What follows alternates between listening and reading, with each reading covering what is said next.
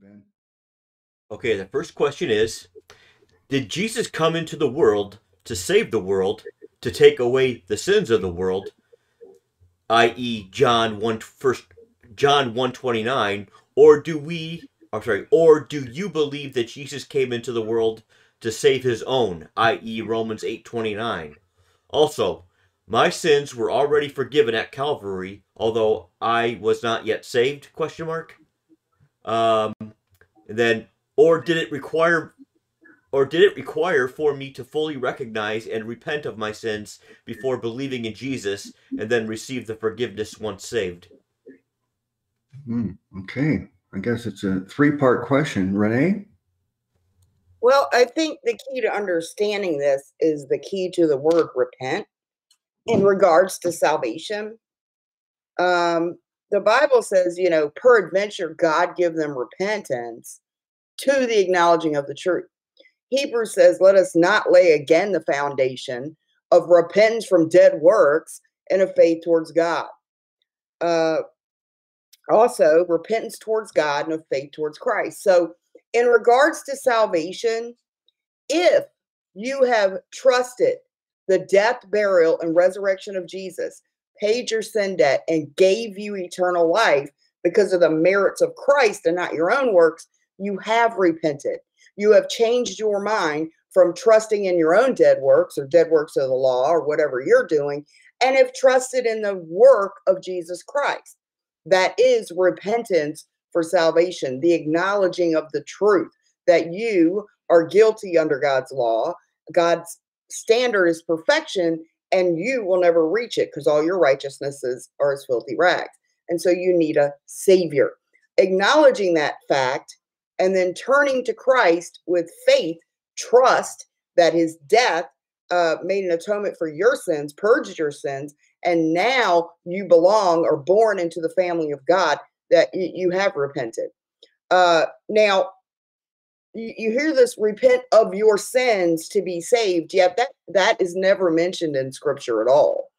The reason is because sin is defined as transgression of the law. So to repent of sin would be to repent of breaking God's law or just keep the law. So now you're adding keeping the law to Christ. And by the works of the law shall no flesh be justified in his sight, for by the law is the knowledge of sin. So all the law does is shows us our need for a savior. It doesn't save anyone. So anybody that says they repented of their sins is deceived, because that is a daily thing we do. We die daily. We are to acknowledge that we died, were buried, and rose again with Jesus in newness of life on a daily basis. That is how we walk out our faith, as we're saved unto good works, not by good works. So nobody's ever repented of all their sin. There are sins of omission that we don't even know we commit.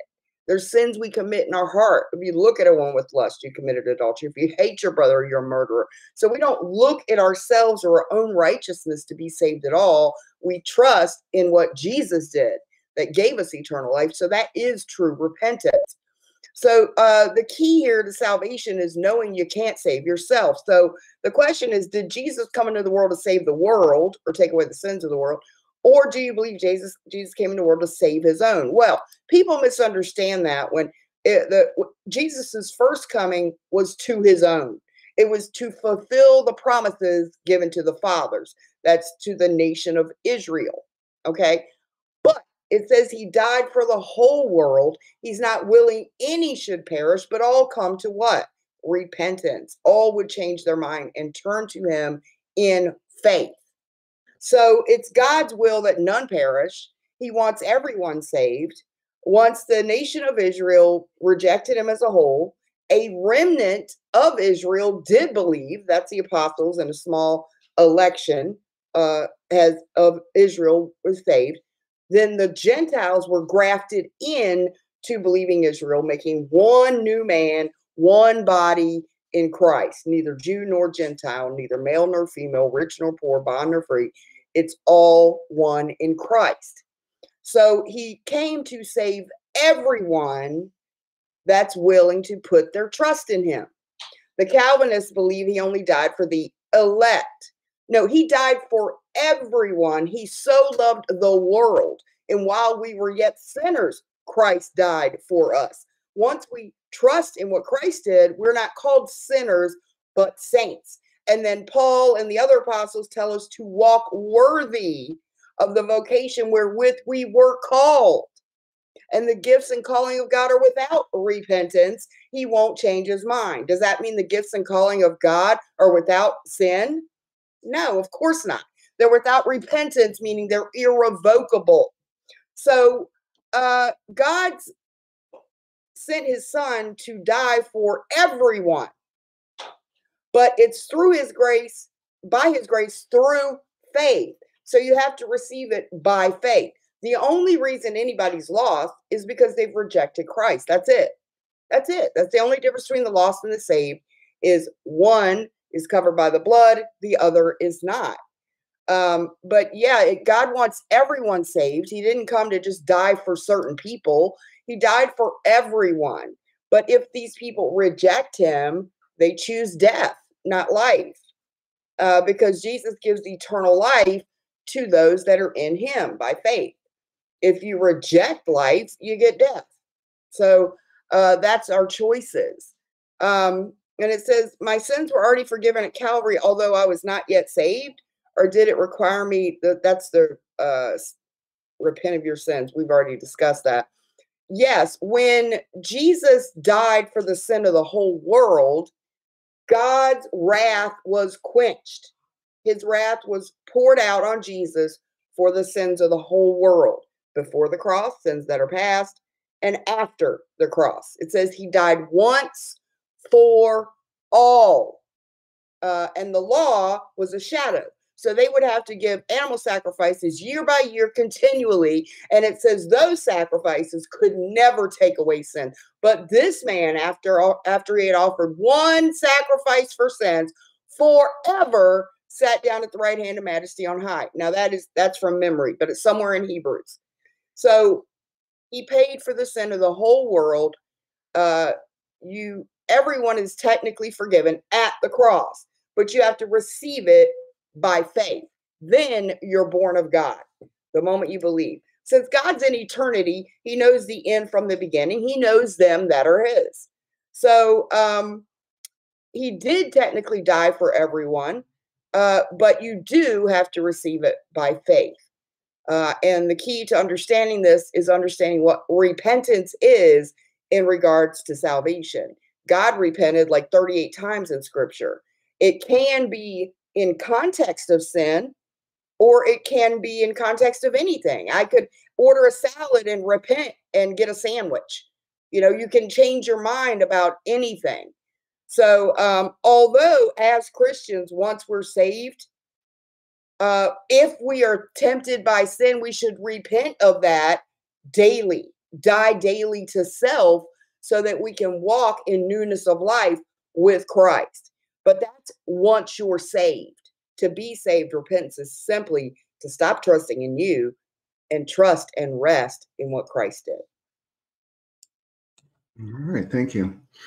Okay, it's a lot in this question, Ben. What do you say? Well, I think I'll address it piece by piece, and I agree with everything that Renee said. So the first part of the question is, did Jesus come into the world to save the world, to take away the sins of the world? Or did he believe, or do you believe that Jesus came into the world to save his own, i.e. Romans 8:29, which is referring to the Jews?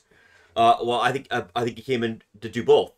When John the Baptist came into the world, his purpose was to prepare the way before the Lord. And I think the way he prepared the way is, in the Bible, it refers to people as soil, essentially, or ground. If you think, there's a lot of instances in the Bible, and it's consistent, where it refers to people as soil types or ground.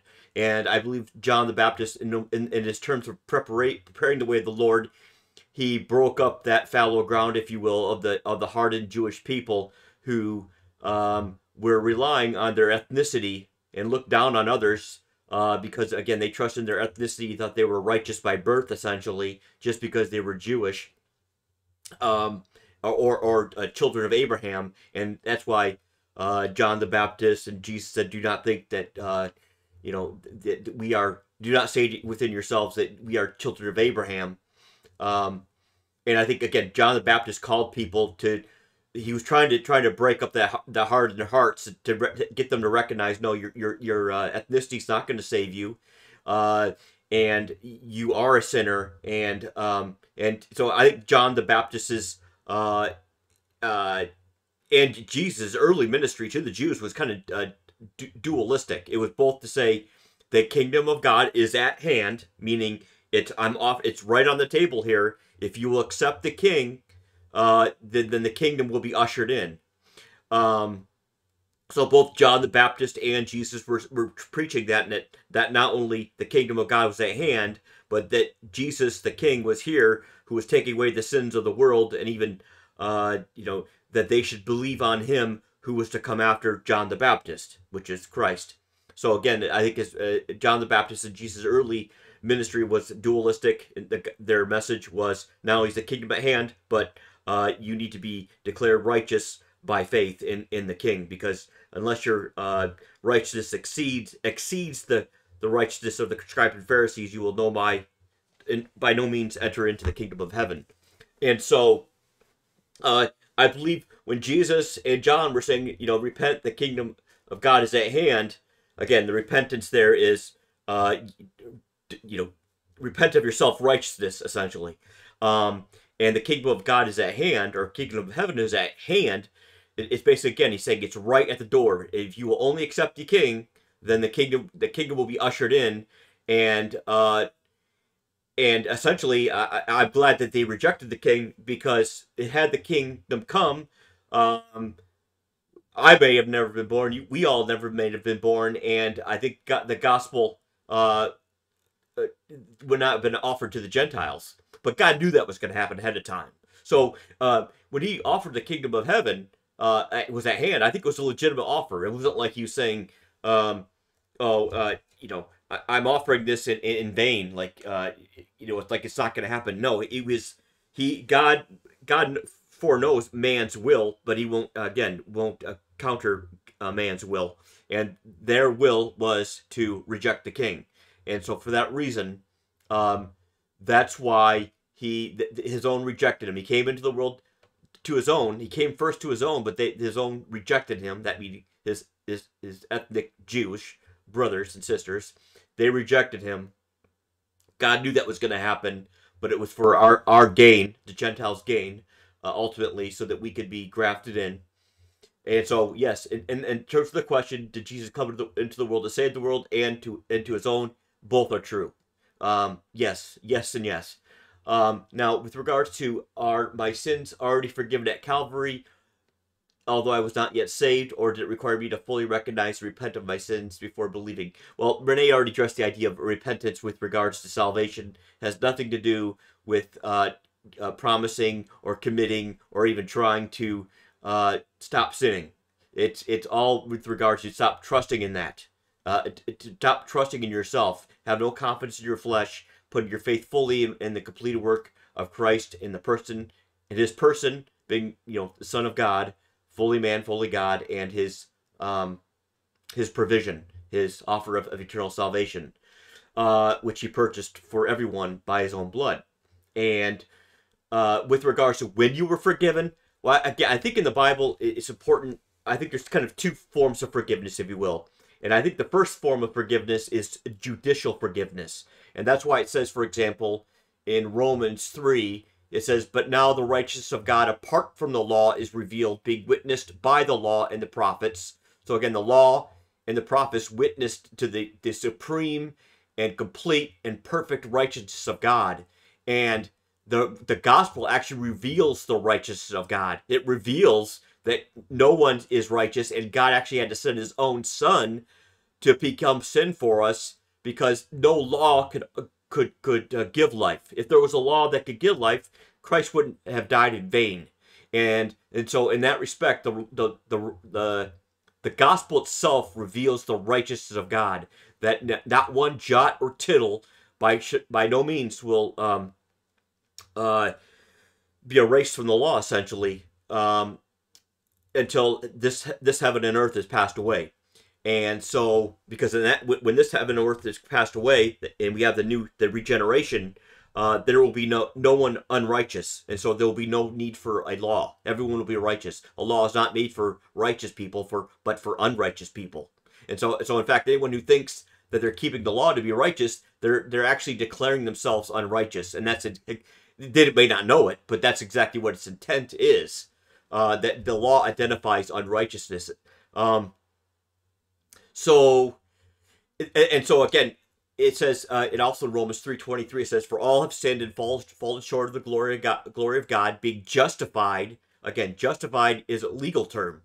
It means that you are declared righteous and innocent with regards to a violation of God's perfect law. Being justified freely by his grace through the redemption that is in Christ Jesus, whom God set forth as a propitiation, which is basically, propitiation means satisfactory payment by his blood through faith to demonstrate his righteousness, because in his forbearance God had passed over the sins that were previously committed, to demonstrate at the present time his righteousness, that he may be just and the justifier of the one who has faith in Jesus. So with regards to being just, God's complete every righteous demand that God had, that God demands of every man, was placed on Christ, and Christ fulfilled that justice. And because if you believe on Christ, you are included in Christ as part of his body. You're no longer seen as God, as in the old man in Adam. You're seen as a new creation in Christ. And so because only Christ satisfies God's perfect justice, he is not only just. In fact, what it means by just is that God didn't overlook certain sins and say, "Oh, I'm gonna." A lot of people believe that God will show leniency or clemency towards sin, like they want to diminish the righteousness of God's law. No, that's not how God deals with it. God deals with his righteousness, his justice, by being perfectly righteous and just and fulfilling that justice in Christ. And so if you're in him, he is the justifier of you, because he fulfilled all the righteous requirements God places on mankind. And so in that respect, that's where, and so when Christ was crucified before we were born, in that respect, we were judicially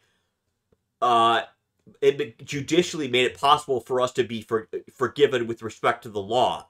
But it's not until you believe it is when you receive that forgiveness. And that's why there's a verse that says, whoever believes in him receives the forgiveness of sins. So as part of believing, it should be understood, and we should understand and know this, that when we believe, we receive the forgiveness of God. It's not that that's when we were actually judicially forgiven, but that's when we receive it. It becomes part of our identity, and that's when we're actually included in Christ. And so again, and so that's when we believe is when we receive that forgiveness, but judicially we were forgiven. Technically, God made it possible for us to be judicially forgiven at the time of Christ's death. And so I think that's important. I could go into much more about that, but I think I'll leave it at that for now. Okay. Well, as I said, there's a lot to the question, and both Renee and Ben were very thorough. I'll try to be concise. I agree for the most part. I think I do have I don't want to say subtle distinction, but there's one point that I think you'll see. My conclusion is a little different. Well, I guess like you, I'll start with the question. The first part of the question about did he come to save the world, pay for the sins of the world, or just the elect or those who get saved? Obviously, this is a Calvinist question. This is one of the main tenets of Calvinism, and this is In the acronym TULIP, TULIP, this would be the third point, the L, limited atonement. The Calvinist position is that Jesus only died for the sins of the elect, the saved people, not for everybody. And many people find that to be the most objectionable part of Calvinism. I believe that what's essential is that each of us believes that Jesus paid for our own sins, and as far as paying for everybody's sins or just the elect, that's not something that is going to make or break you, but you got to believe that Jesus died and paid for your sins. But my position is that I made a video years ago. I think the title was Universal Reconciliation, not Universal Salvation. And so reconciliation and salvation are not the same thing. They're not interchangeable terms. Reconciled means that you're at peace. You're not mad at each other anymore. And salvation, of course, is different in that, hey, you're not condemned.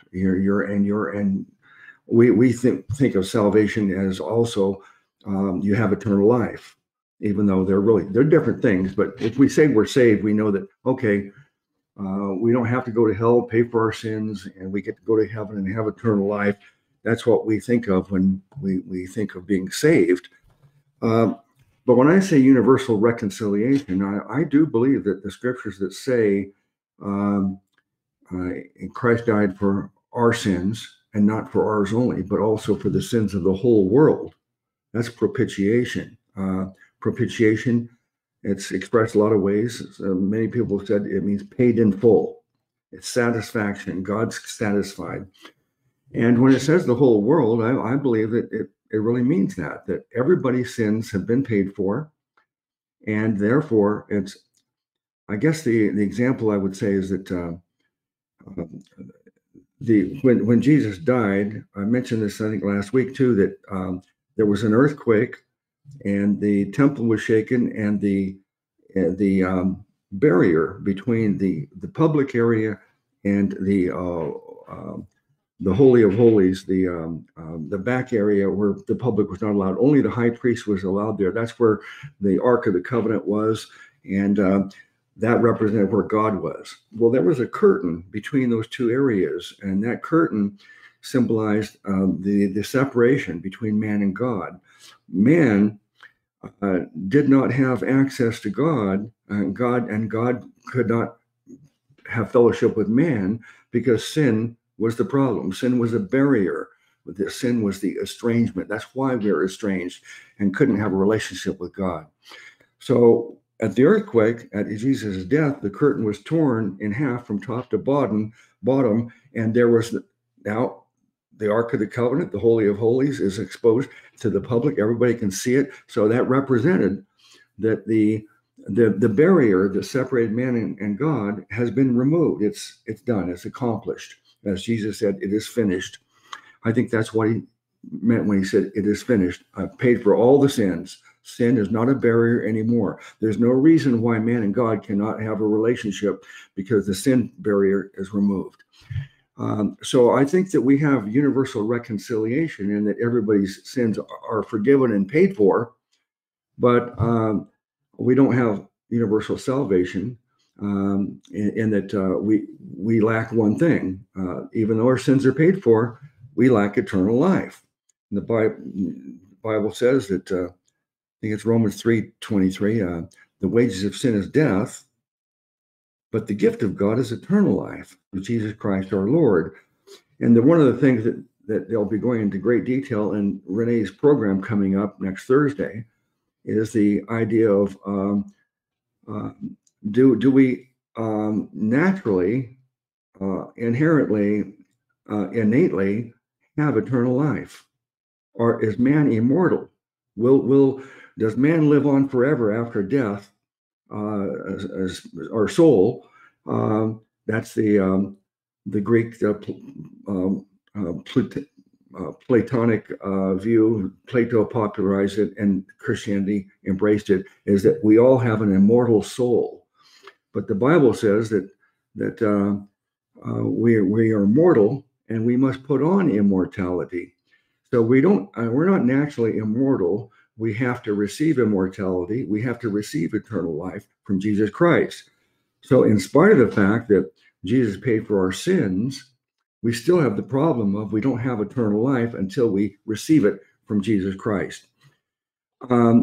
So I think that is a different viewpoint than others hold, but I don't have any problem with someone thinking that, well, he paid for the sins, but it doesn't apply to you until you believe. I'm okay with that, even though I think that the sins are it's already been completely resolved. What we receive with faith is eternal life, not forgiveness of sins. That's done. But we did have a dispute at CES because someone was teaching that you must understand and believe in this distinction that your sins were not forgiven the moment you believed. That was what was being promoted. But instead, your sins were forgiven at the cross. I happen to believe that's true. The sins were forgiven at the cross. But someone was making a big deal of that, saying that if you don't understand this distinction, and if you don't believe correctly, then you are not truly saved. So that's taking this too far. It's a deep theological position that I think requires a lot of more understanding than they would argue that, well, if you don't understand that, you have superficial kind of faith. You don't understand deeply enough. Yeah, I think that the sins were already paid for. And when you believe, of course, if you think that, well, that's when my sins were forgiven, there's no problem with that. That's certainly okay in my book, and I would not object to that. The other part of the question is, did it require to fully recognize and repent of my sins? Well, everybody's covered it all already about the repentance of sins is not necessary for salvation. Even repenting of sins is not necessary for fellowship, as some interpret 1 John. I believe that if that was necessary, if God would not have fellowship with us, if we did not repent of all our sins, what about all the sins that we don't even remember or not even aware of, these unknown sins? That's why there was a sacrifice in Judaism for the unknown sins, because we're certainly not even aware of all the sins that we have on our account. And since sin is not an issue anymore, then that's also changes how I understand this. But we know that in the KJV that repent of your sins, that particular phrase is not in the Bible. Now, does the Bible never talk about repenting of sins? No, that's not what we're saying. It is appropriate to repent of our sins, but we don't have to do it to get saved. We don't have to do it to restore fellowship, but it is healthy to do it to let God know and to get it all off of our conscience, so that we're not feeling guilty. So many people feel a great relief to continually. As it says in 1 John 1:9, I think it says, if we confess our sins, he is faithful and just to forgive us our sins and cleanse us from all unrighteousness. That's true, but I don't think that should be applied to the believer. That's something we tell the non-believer. Hey, you need to confess you're a sinner, and when you confess you're a sinner, and you understand that, oh, I need a savior. Well, Jesus paid for your sins, and you will be cleansed of all your unrighteousness. So I believe that part of 1 John 1:9 is directed to the people who are attending church that day, who are not believers, just like in our audience right now. I think most of the people listening to us right now in this congregation are saved, but maybe we have some people who are not saved. Maybe you had a family member attend today, and they don't know the gospel. So it's important that in every church service, we're not only talking to the believers, but we have to think some people may not believe. So we have to remind them about the sin problem and that Jesus paid for our sins. Then let me see. Yeah, I think I covered the three parts of that question. All right. Any more, Renee or Ben? That was a lot. That one question had so many pieces to it. But yeah, it was good. Everybody answered it great. Yeah. Yeah, we could easily take all that one question and do the entire program or more. We actually could probably do a series of videos on it, have a playlist just on that one question. All right, Ben, any more?